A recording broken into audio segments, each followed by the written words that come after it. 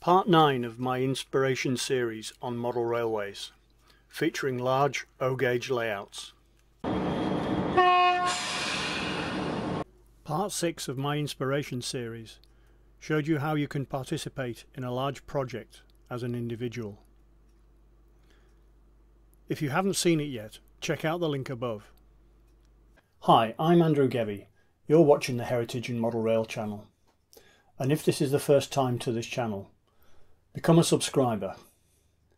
And don't forget the bell icon so that you can be notified when new content appears. Here you can view the O-gauge layout Durham Street, exhibited by Scarborough and District Railway Modellers. Durham Street depicts a busy northeast engine shed in the early 1960s, with new diesel locos mixing with rapidly disappearing steam engines. This show is the first public exhibition of the layout, having only been viewed previously at a local club event. The layout has been put together by 4 members who had no previous experience of modelling in O-gauge. It has taken 3 years to construct. It is a 7-metre end-to-end layout with an unusual arrangement at each end of the 6 boards. As you look at the layout on the left, there is a short multi-track fiddle yard, which is a traverser. At the other end of the layout is an electrically driven turntable, which is part of the scenic display. All buildings are scratch built, with the main shed being constructed from a material called Fomex, glued together with pipe cement. The textured brick covering was sourced in Greece and glued on with Yoo-hoo glue. NTRAK is C&L fine scale with DCC control across 4 operators by Digitracks. Points are tortoise. There are 2 switch panels which are synchronized together. When a point is changed, it is reflected on the other panel and also on each hand controller. Yard lights are supplied by RM Electronics, and items like the water tower were laser cut. Stock has been sourced from LH Loveless, Fine Scale Brass, 55H, Heljan, Dapol and Gladiator. My thanks to Ian Harper from the club for supplying the information.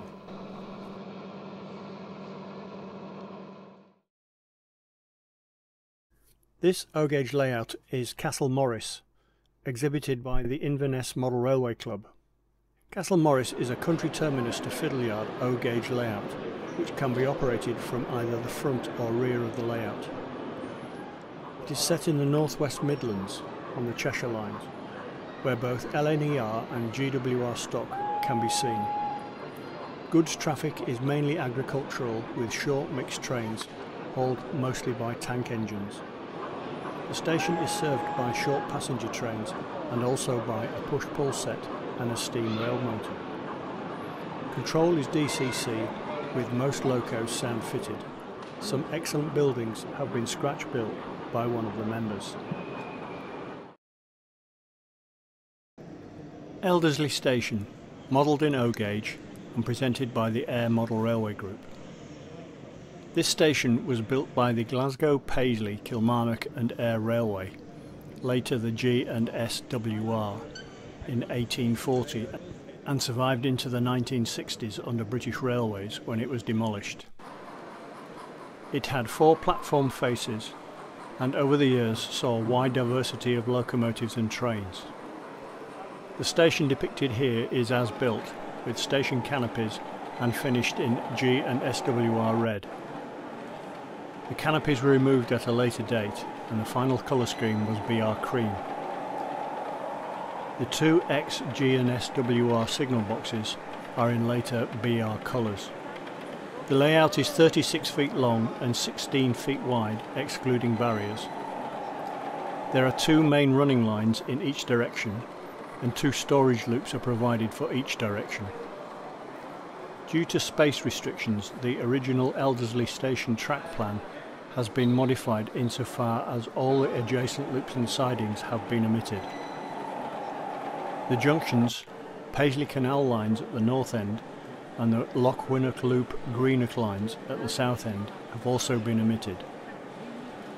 The station buildings and the signal boxes are the main scenic features of the layout and have been accurately modelled from the original G&S WR drawings. The layout can be operated by two operators running two trains simultaneously in each direction, plus an additional person whose duties include stewarding the layout and answering questions from the public. There are two fixed control panels, with one housing a two-channel DC-C controller and the other with two DC controllers. The latter can be supplemented with a handheld controller. A variety of stock can be run covering the following periods: G&S WR, LMS, BR Steam and BR Green Diesel. This 0 and 16.5mm gauge layout is Talybont and Llanbryniglis Railway. A layout featuring three scenes representing a Welsh narrow gauge slate railway from the quarries to the exchange sidings. The name was taken from a village north of Aberystwyth, but the layout is not a model of any particular line. These railways were built to transport slate down from the hills to ports or mainline railways, and passenger carrying was often a secondary consideration. The model assumes the continuation of the slate traffic alongside a growing tourist passenger operation. The quarry area shows the foot of an incline and the slate dressing shed. From here the mineral line runs from Llanbryniglis, where the locomotives are changed, to those suitable for journeys to Talybont and vice versa. This is also the upper terminus for public passenger services from Talybont. The line runs through some spectacular scenery, over a river bridge to a passing loop, where there is a branch to a granite quarry. The trains continue to the terminus and exchange sidings at Talybont, where the slate is unloaded and empty wagons return to the quarry. Standard gauge wagons in the exchange siding allow the onlooker to contrast standard and narrow gauge stock. The locomotives are built from kits and include locomotives from the Tallyllyn and Festiniog railways, the Penrhyn, Llanberis and Port Dinorwig quarry railways, and even a small Scottish visitor from the Campbelltown and Machrihanish railway. The station building at Talybont is a model of wharf station, and the engine sheds are based on those on the Tallyllyn railway. Here you can view the O-gauge layout Loch Dhu, exhibited by Falkirk Model Railway Club. Loch Dhu is a fictitious remote terminus station in the Scottish Highlands. Depicting early 60s pre-beaching, it features Type 1 and Type 2 traction hauling both freight and passenger traffic. The layout measures 16 feet by 2 feet across 4 boards. Buildings are all scratch built. Track is Pico Code 80 with control by NLE Power Cab. Stock is Bachmann Brassworks, Heljan and MTK. Wagons are all kit built. My thanks to Jim Reed for the information.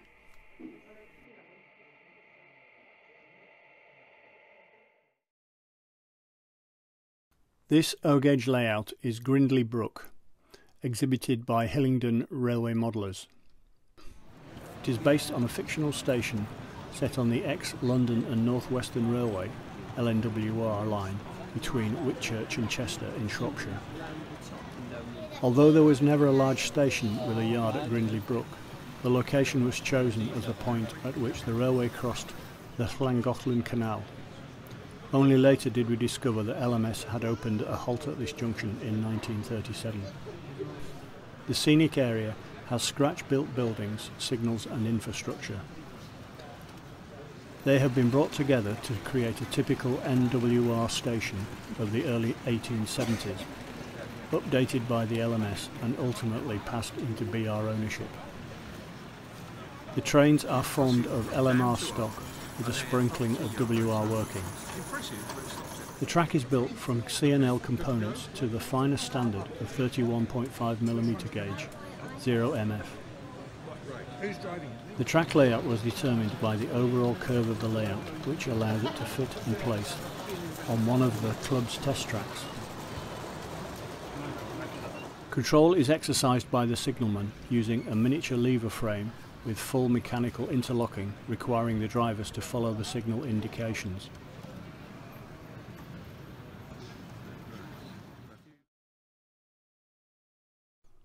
Here you can view the O-gauge layout Craig Lang, exhibited by Cooper and District Model Railway Club.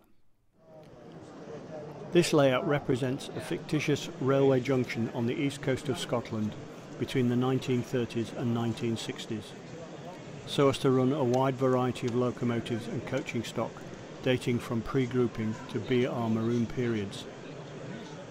Most of the buildings are reproductions or representative of east coast structures. Much of the rolling stock is scratch or kit built. Additionally, there are some examples of ready-to-run green diesel locomotives.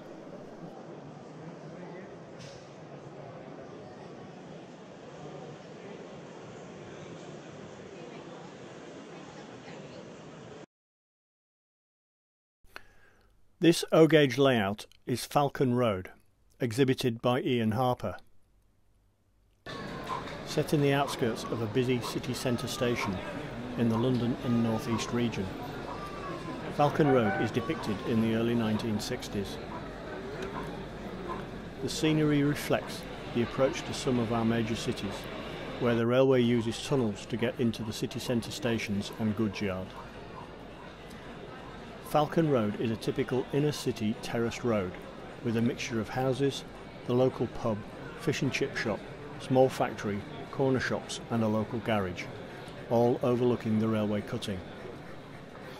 Sound-equipped locos are both ready to run and kit-built, including Pacifics and diesels of the era. The layout has working semaphore and ground signals, all operated by the Digitrak's DCC system handsets. The 16-foot by 2-foot scenic section is complemented by two 4-foot traverser boards and a hidden return section, enabling realistic operation of O-gauge trains on a very small footprint, ideal for exhibitions. The overall footprint is 26 feet by 6 feet, allowing 4 operators to work the layout. With remote handsets we can operate from the front, interacting with visitors as well as from the back.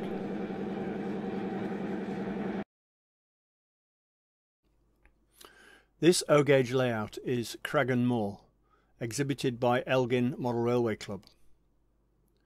Set in Speyside, the fictitious village and station at Cragun Moor takes its name from the distillery, which does exist. There was a railway line to the distillery, but the track plan bears no similarity to it, although the buildings are closely based upon those in the actual distillery. The time is the early 60s and a range of locomotives can be seen running from ex-LMS and LNER locomotives to early diesels.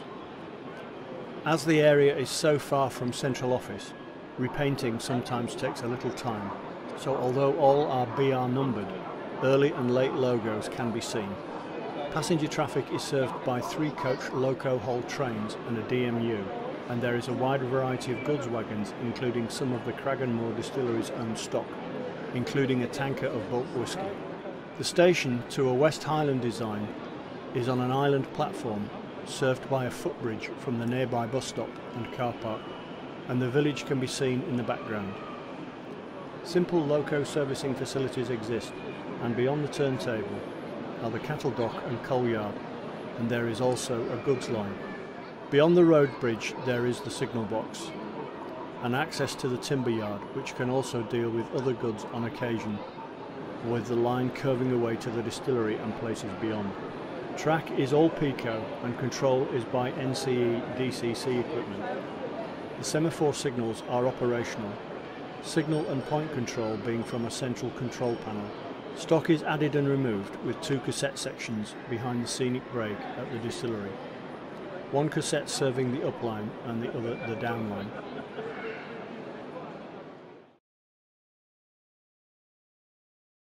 Here you can view the O-gauge layout, La Triport, exhibited by John and Peter Smith.